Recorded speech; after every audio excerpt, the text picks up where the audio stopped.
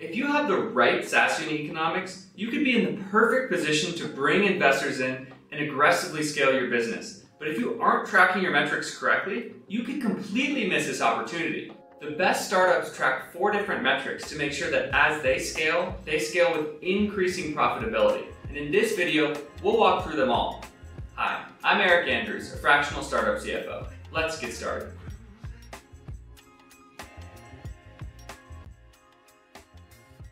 Okay, so today's lesson is going to be broken down into 6 different sections.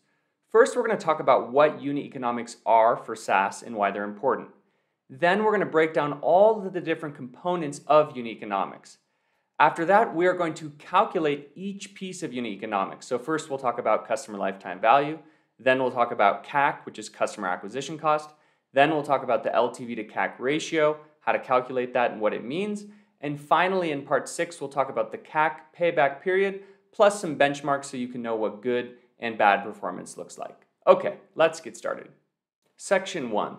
What are SaaS unit economics and why do they matter? So the definition of unit economics is this. It's just the financial breakdown of your lifetime relationship with one individual customer. So what does this tell us? Fundamentally, this tells us if we make money on our relationship with each customer, how much money do we make, and when do we make the money? When do we break even on that relationship, for example? So for each customer, we need to break down our revenue, direct costs, marketing costs, total profit on both a monthly basis and over the entire lifetime of each customer. So why does this matter? So of course, if you aren't making money on each individual customer, you don't have a viable business. So for example, if you invest a certain amount of money in marketing, say $1,000, you need to be making multiples of that $1,000 back on the relationship with the customer over some period of time. So the ratio of lifetime profit divided by marketing, the customer lifetime duration, and the payback period are essential metrics for operating SaaS startups and attracting SaaS investors. Section 2, the components of SaaS unit economics. So just remember that whenever you're thinking about unit economics, it's just any metric broken down, but it has to be on a per customer basis. So let's walk through some of the most important metrics that we think about when we're doing unit economics analysis. So first we have our average monthly revenue per customer. Then you'd have your average monthly gross profit per customer. So just how much is the profit that you make from that revenue. So you'd subtract all your direct costs. Then you have your average length of a customer lifetime. Usually we measure this in months. So you could say it's a 40-month customer lifetime on average for a certain SaaS product. Then you have your average lifetime revenue. So this is just your monthly revenue times the number of months that you typically have in your customer lifetime.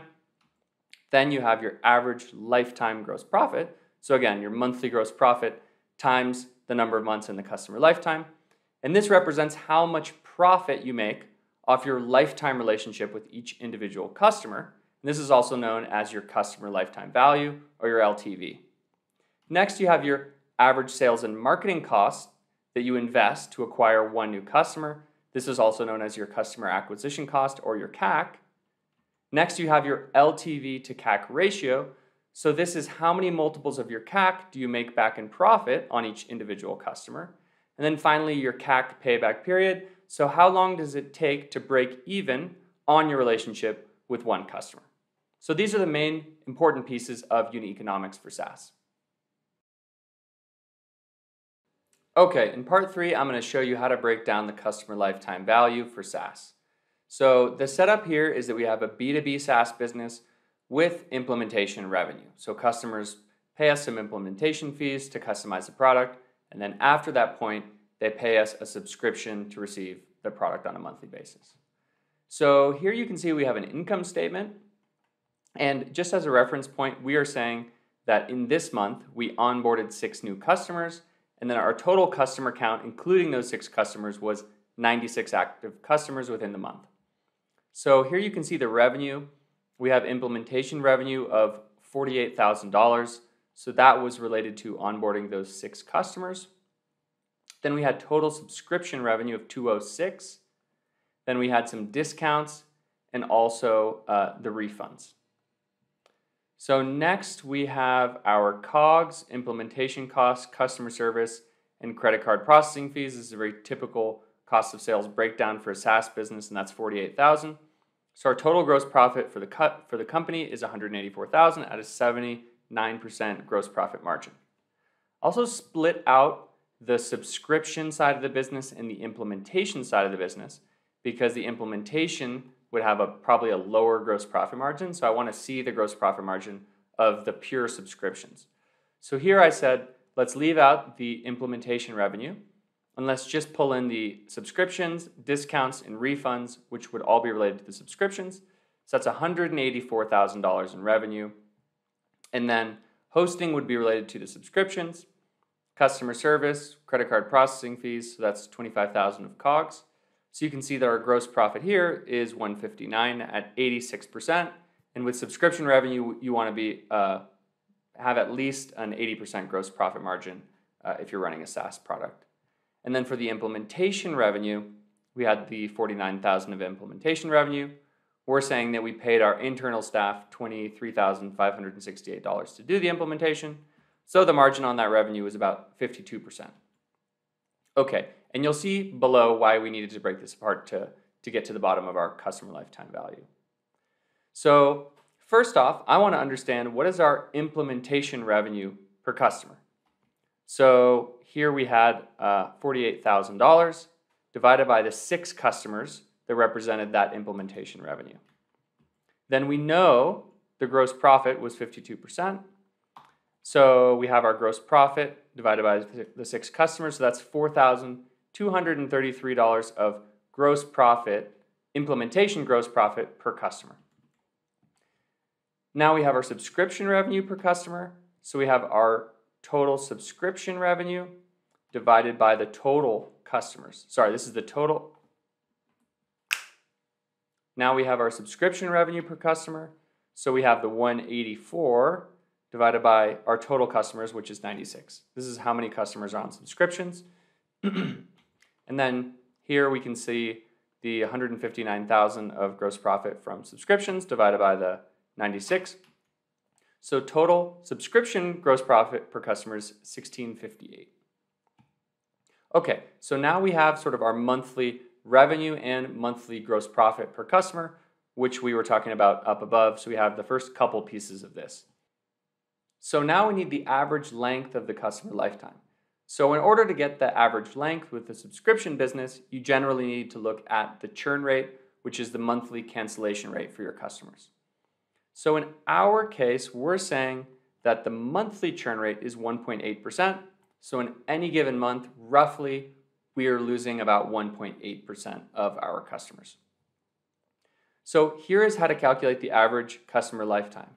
What you do is you just take 1 and you divide it by the churn rate. This is a formula that's borrowed from statistics. And so what you would see in this scenario is the average customer has a lifetime of 56 months.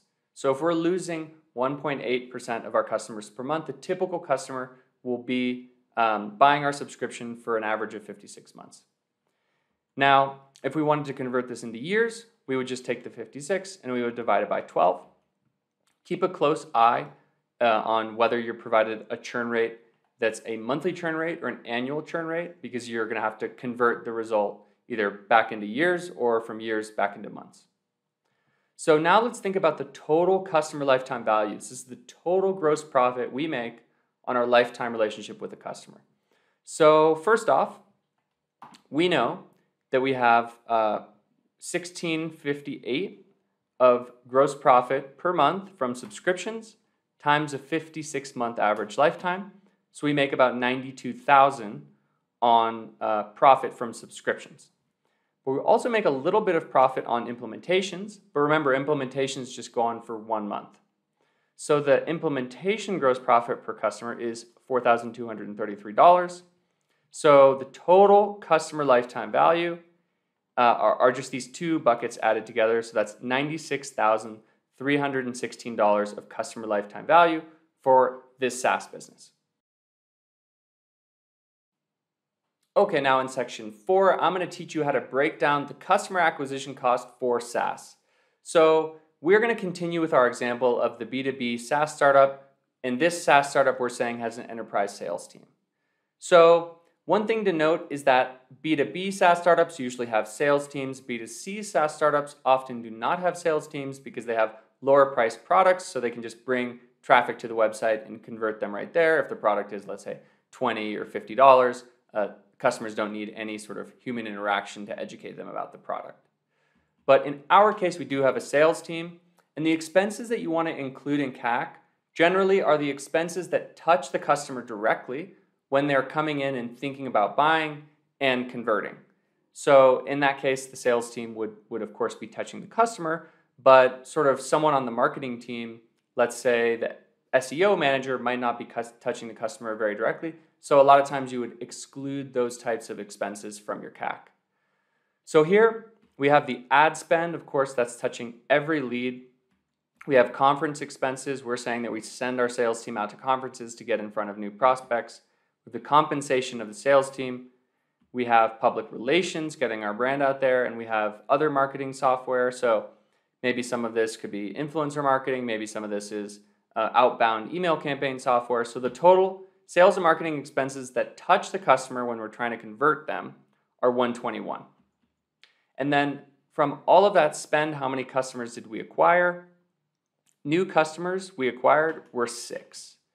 So the customer acquisition cost is the total sales and marketing expenses that touch the customer divided by the new customers acquired. And in this case, that is $20,222. And in the next section, we're going to compare CAC to LTV to understand how much money we actually make on our relationship with each customer. Hey everyone, one quick announcement. I just wanted to let you know that registration for my training program, Finance for Startups, is now open. If you don't already know, Finance for Startups is a training bootcamp I designed to teach you everything I know about startups. It includes 20 hours of lectures, 5 hours of live case studies and open Q&A sessions, lifetime access to our community, personalized support from me, and more.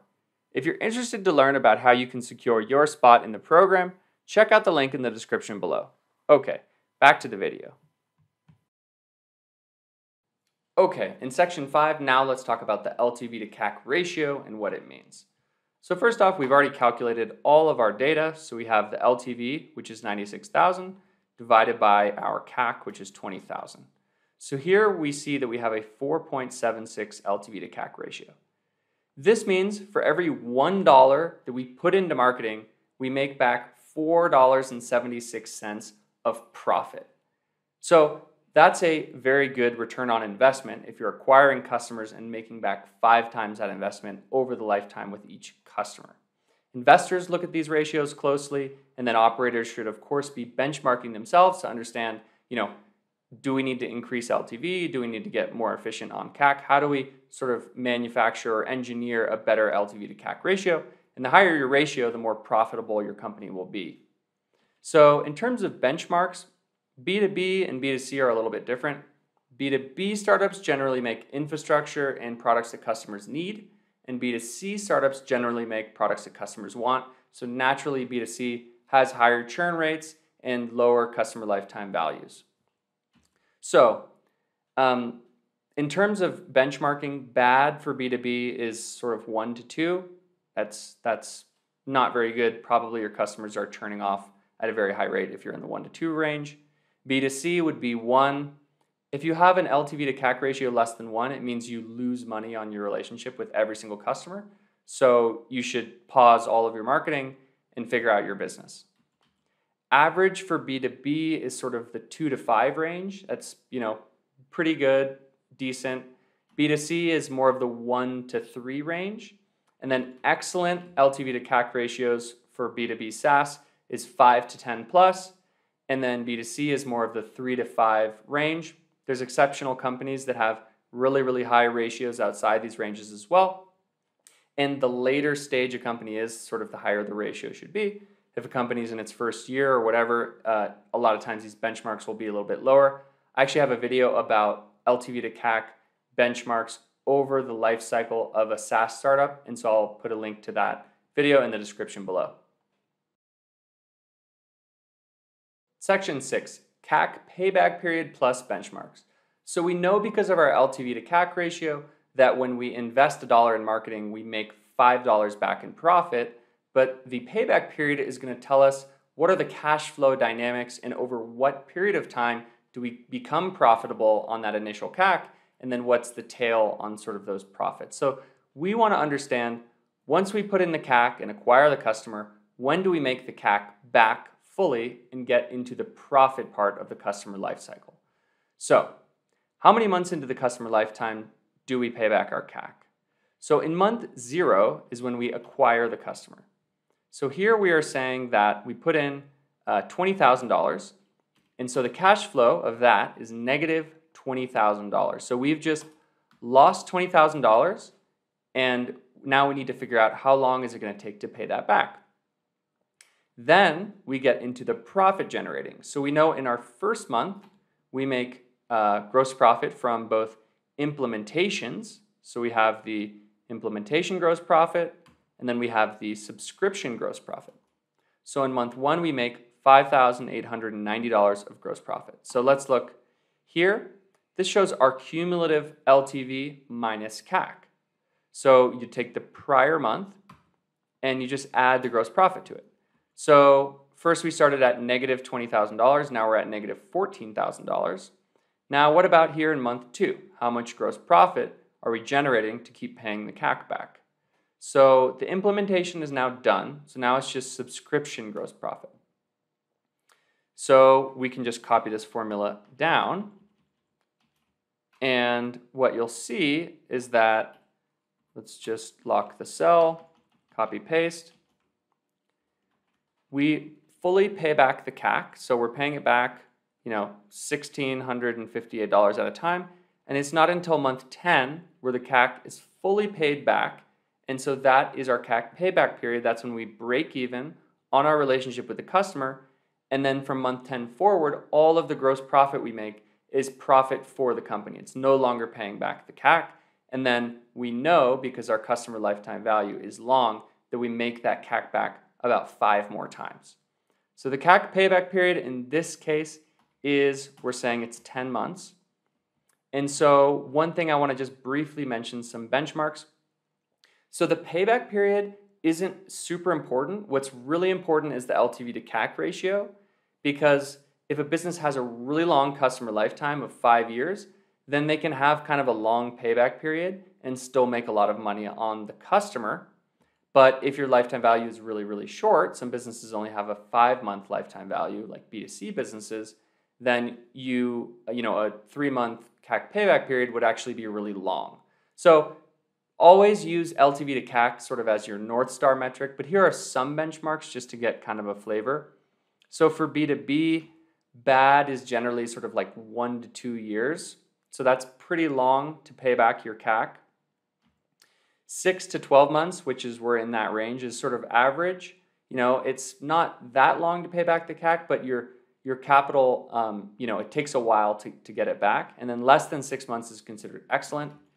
B2C, bad is sort of 6 to 12 months because there's so much churn that can make the business really hard to run.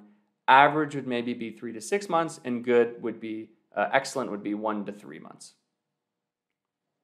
Okay, so I hope this video helped you understand SaaS unit economics, why they're so important, and how to calculate them. As always, you can download this Excel file down in the description. Also, if you want me to teach you everything I know about finance for startups in a small group with personalized support from me, check out the link in the description below for a chance to join the next cohort of my training program, Finance for Startups. And if you found this content valuable, please like and subscribe. Thanks for watching, and I'll see you in the next video.